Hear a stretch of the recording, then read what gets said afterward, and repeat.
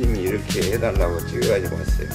이 사진대로 밑에는 빼딱을 잡고 위에도 잡고 소매 떼내고 기장 줄이고 이렇게 잡아서 직접 입고서 이렇게 찍었습니다. 이거 소매를 떼낼 거거든요. 조끼로 만들 거예요. 그래서 라인을 곡선을 좀 많이 줄 겁니다. 기장을 잘라내고 피탁은 여기 여기서부터 여기까지 나눠서 하나, 둘, 셋, 넷. 여기 위로 피탁이 있는 걸 좀 확인할 것 같아요. 여기도 좀 적게끔 하나, 둘, 셋. 여기 세 개만 잡았어요. 라인을 넣어줄 거고요. 기장도 줄일 겁니다. 그래서 어깨가 조금 넓게끔 해가지고 뒤에 다트를 넣어서 2인치씩 줄이겠습니다. 여기는 엄청 많아요. 6인치, 한쪽에 6인치씩을 줄일 거예요. 밑에는 자연스럽게 나가거든요. 지금 상동도 보면은 너무 여기 앞머리 크잖아요. 앞머리 크면은 너무 허전해서 속옷도 다 보이고, 앞머리 최대한 올릴 수 있는 거 올려가지고 한 10인치 정도, 전체적인 앞머리 10인치 정도만 해서 이렇게 작업을 해가지고, 이것은 전 세계 제가 공유 갈 거예요. 공유를 하면서 여러분들도 밍크는 이렇게 수선도 할 수 있고 거칠 수도 있고 이렇게 전체적인 리폼을 할 수가 있다, 이걸 디자인을 할 수 있다는 것을 지금 작업을 들어가고 있습니다. 작업을 하면서 이 우라하고 같이 집어주잖아요.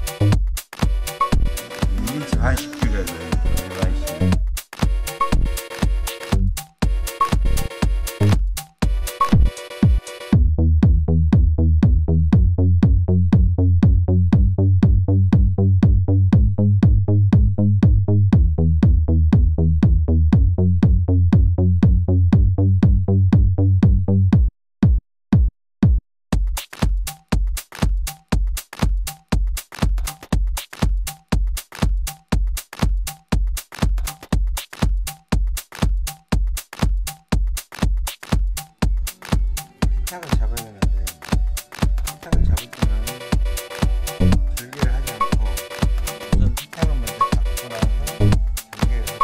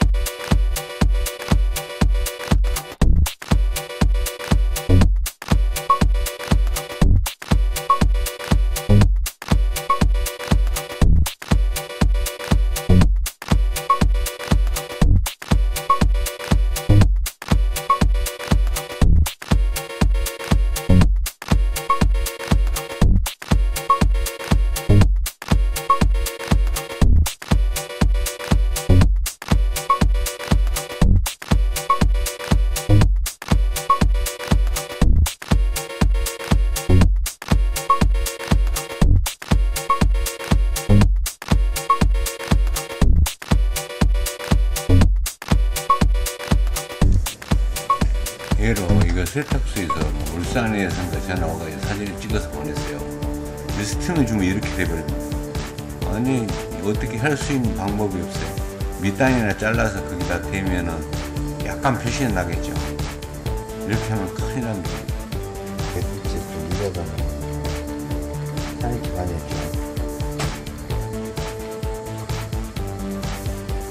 그대로 시작했어요. 밑단은 위로 올라가 버리니까 칼로 굳이 할 필요가 없으니까 칼로 하면 안 나가죠.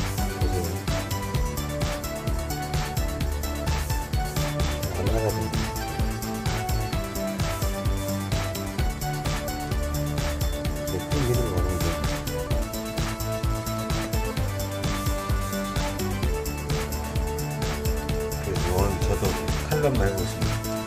칼을 칼럼 쫙 눌러보고 있습니다.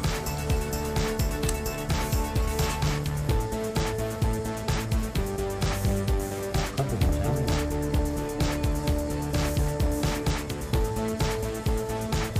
제가 오른손을 쓰고 카메라 잘 안 보여주고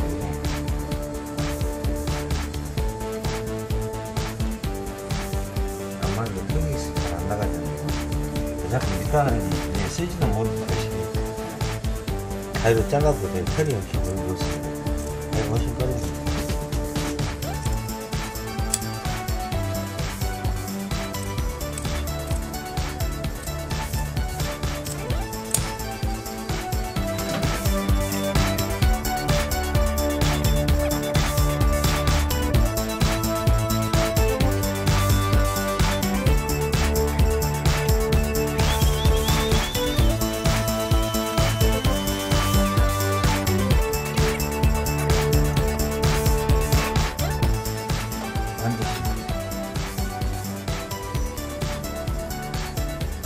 어차피 소매는 안 쓸 거거든요. 이렇게 빠면 시작고 어차피 이렇게 이어질 거잖아요. 보이나요? 이렇게 이어질 거니까 이 정도로 하겠습니다. 이걸 최대한 나머지 남더라도 올릴 수 있거든요. 여기하고 이렇게는 일직선이 돼야 되겠죠.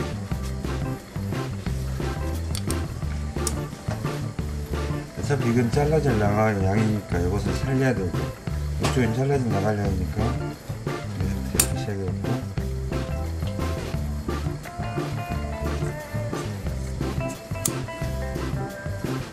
잘라져 나가는 양이니까 잘라도 되죠.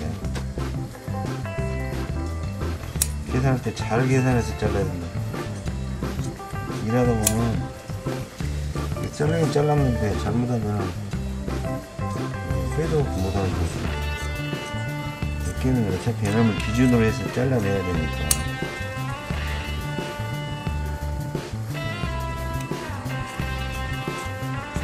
정신을 바짝 차려야 돼요.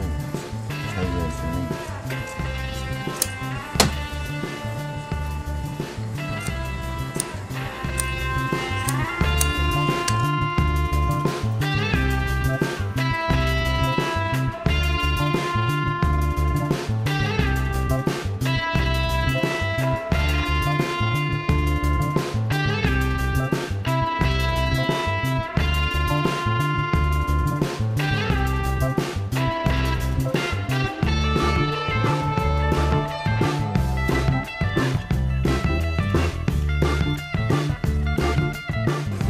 그려야 되니까 위에서 그리면 정확하지 않잖아요. 지금 그림을 보면은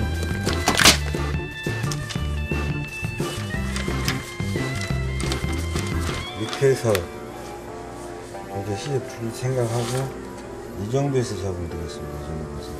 근데 주머니 때문에 지금 잡을 수가 없는데, 그죠? 주머니 때문에. 예. 주머니 때문에 방법이 없어서.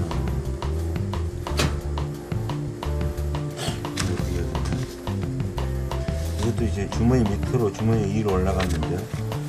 주머니를 좀 올리는 수밖에 없겠죠. 위로 핀탁을 잡아서.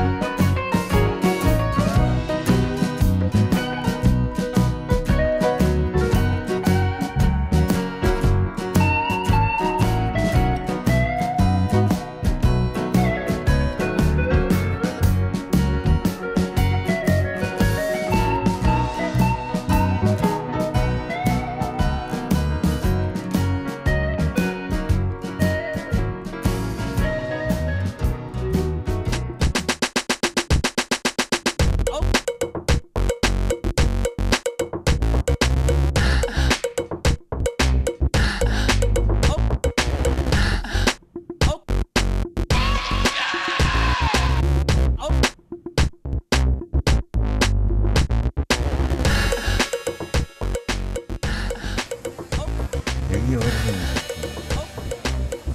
6인치 정도 조금 밑으로 잡겠습니다.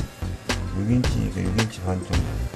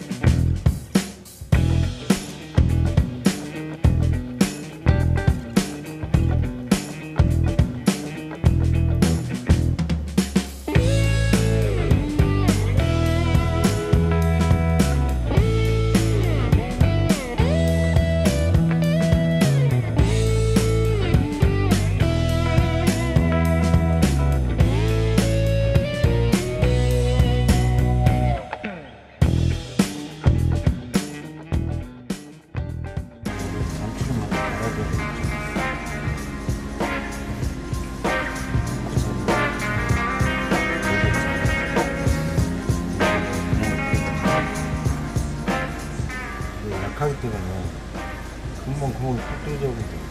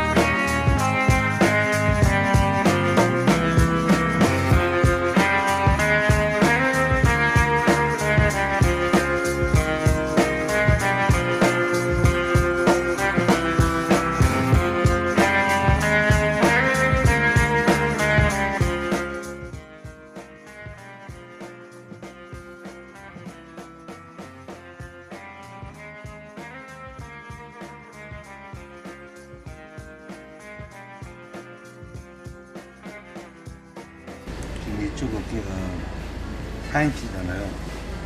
이쪽 어깨가 4인치로 맞춰야 돼요.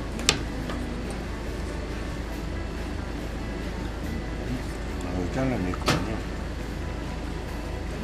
하려면 이쪽에 3인치 반. 이쪽도 3인치 반이 돼야 되겠죠?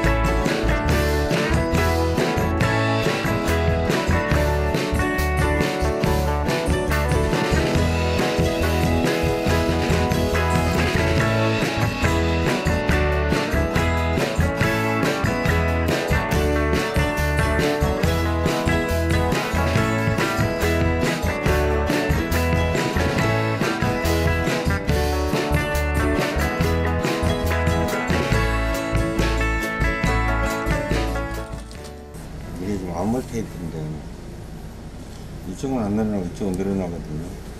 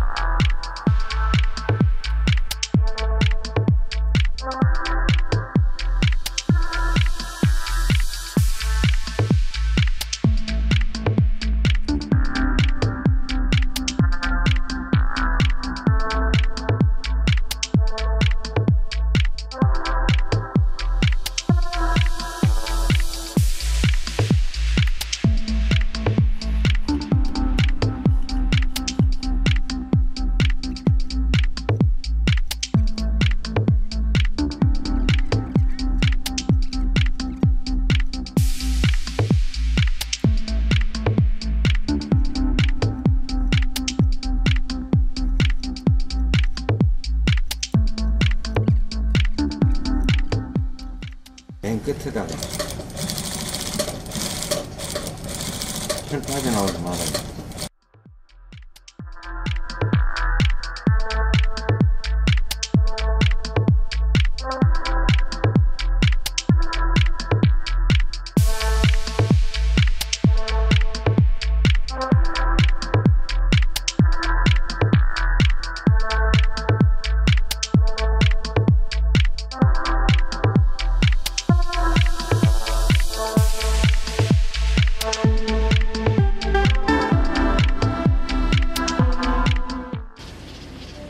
한번 박아왔습니다. 나중에 실만 껴드리고.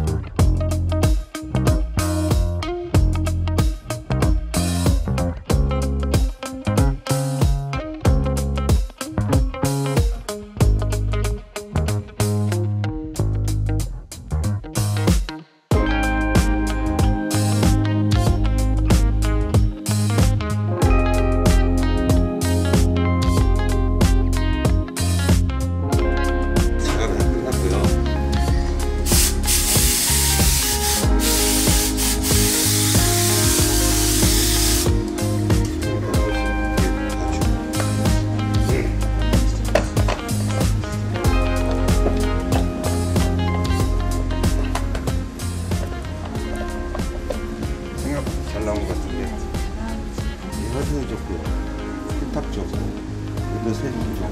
밑에만 기타에 들어있는데 위에까지 줬습니다. 이 옷이었는데 이렇게 변했습니다. 이것도 새는 다시 넣어줬어요. 짱짱하지 않겠어요. 새 걸로 넣고 라인을 싸면 같이 넣고 라인 넣고